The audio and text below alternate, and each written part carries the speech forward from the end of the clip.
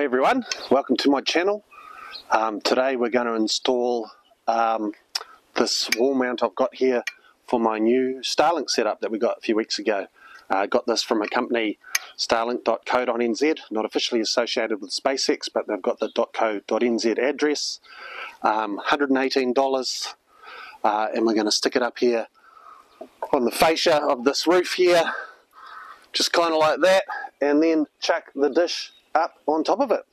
Right, so as you can currently see, I've got the we've got a Generation 3 Starlink dish here set up just on the deck at the moment, which has been working fine. Got it about 3 weeks ago, but obviously not ideal long term, so we're going to chuck it up on the wall mount. So the first thing we have to do is remove the Ethernet cable out of there, and then take off the kickstand and attach this bracket here for mounting it on top of the pole.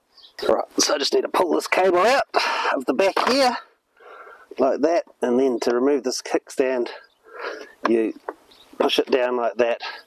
It's got a little kind of place under here for hooking your fingers up to. If I pull on that, and it should lift up and slide out like that. And then we now need to take this bracket and click it into place just like that. Done. Right, so I've just placed that up there and used the existing holes to put a little pencil mark where I want to drill my holes for my screws. So we'll just chuck that up there now and drill those holes.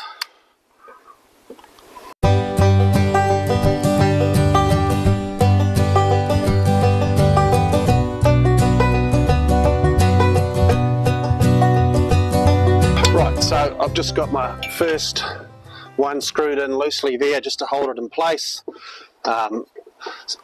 so I can manoeuvre. I've still, haven't done it tight, so I can manoeuvre it around and still get my other ones in there. When it came with it, or when it turned up out of the post, it had these 100mm long hex head screws, which are too long to go through this piece of fascia here, which is only 45mm thick. So I went out and bought some of these 45mm hex heads, which will be perfect for doing the job. So let's get those in now.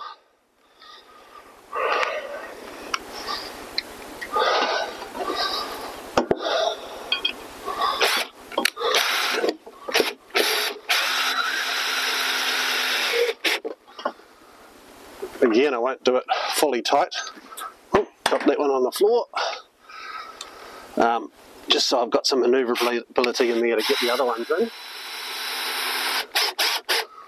I'll just get that one I dropped on the ground there.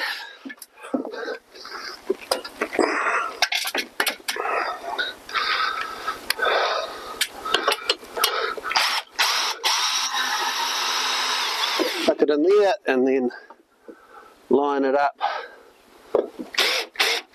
and tighten them.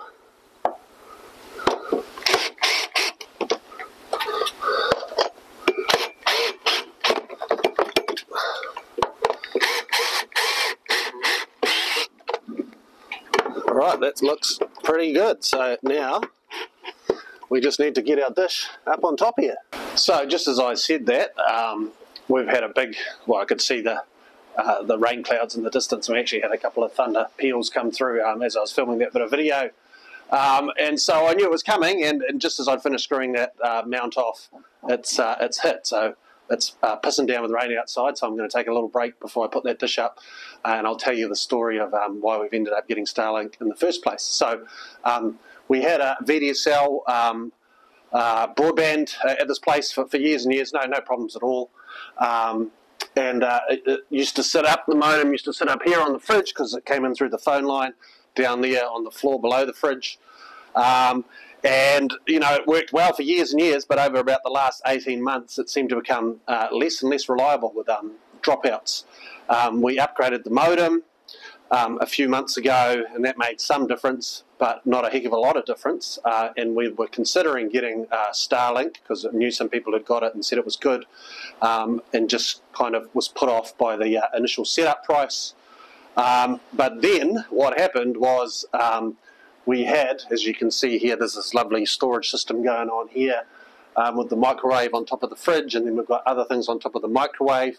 And I had a TP-Link Deco mesh Wi-Fi unit sitting on top of the microwave here, with the modem here, chucking stuff heating up in the microwave, and every time you shut the door, that TP-Link just got shifted a little bit further to the back of the microwave until eventually one day someone was heating up a muffin, something like that, shut the door, falls off, hits the modem, knocks the modem off down here, dangling on the cord. What it had actually done, it snapped off where the power supply went into the modem, disconnected it from the solder, and so that modem was kaput. So that was kind of the impetus for getting Starlink, and which is why I'm now trying to set it up. So you can now see here we've got our new Starlink modem set up, and along with the mesh Wi-Fi unit in a much less precarious position on top of the subwoofer of our surround sound unit there. And if it falls off that, it'll be straight onto the carpet and there should be no dramas whatsoever. Right, so that rain's passed over now. And so what I've got to do is put this bracket on. I had to undo that from the dish, I realised, because I've got to feed through this cable here and plug it into the dish before I kind of click that in place. So we've got this little slot in the mount here for feeding the Ethernet cable through. Goes in up there, push it through, pops out the top, and then we need to feed it up through here and out the top of this bracket.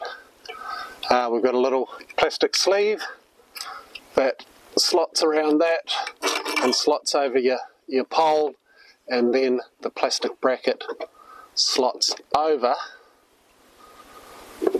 the sleeve, something like that. We'll just give this a bit of a tighten, just a hand tighten to start off with, until I kind of get everything in place.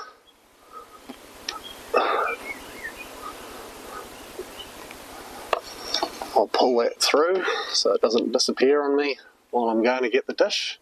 And then I'll go and get the dish and put it, slot it into place.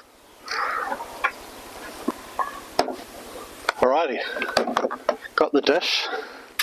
So now I need to plug this cable back in here, and then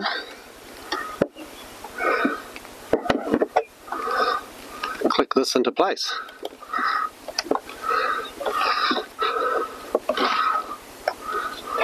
Which, oh, there we go, that's better. I can feel it click now. And to undo it, it's just got these two little screws here. So you just undo those, and they kind of stick down and stop it sliding back and forth. So when you unscrew them out of it, it can slide off that bracket. So it's a matter of turning Starlink back on now and positioning the disc for the optimal reception through the app. So I'll do that, and then what I need to do is take this wire here and put some cable clips on it so that it's all nicely fixed into place. Okay, I've just got one more cable clip that I want to put in there, and as luck would have it, that's actually the last cable clip I've got left in my supply of cable clips. So it's worked out perfectly.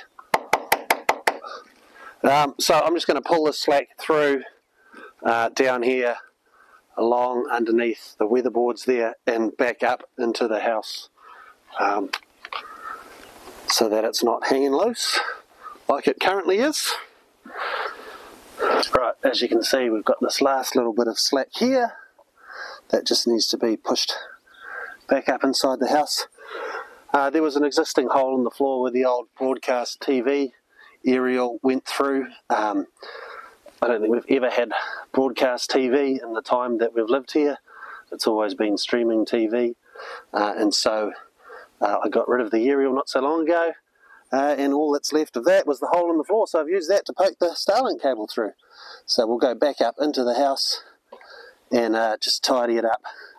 Right, there's the hole in the floor with the cable coming up through, so I'll just pull that tight and then push the rest behind the entertainment unit. So there you go, there's the Starlink dish successfully mounted on this wall mount. The wall mount does seem like it's made out of good quality materials, and it's certainly solid there. I'm not entirely happy in that it's done up kind of as tight as it can go with the little bolt and nut set up there, tightening it onto the pole, and there's still, you can see there's movement there. So I'm thinking I might have to pack that out with something. Not exactly sure what yet, maybe a little bit of rubber, another rubber sleeve or something in there, just so that holds tighter onto the pole. But we'll have a think about that, and I'll do that at another time. And I guess the other thing that remains to be seen is whether it's cyclone proof. So I guess I'll have to wait for the next cyclone to come through and see if it's still up here the following morning. So I'll let you know when that happens. Otherwise, we'll see you next time here on Master of None NZ.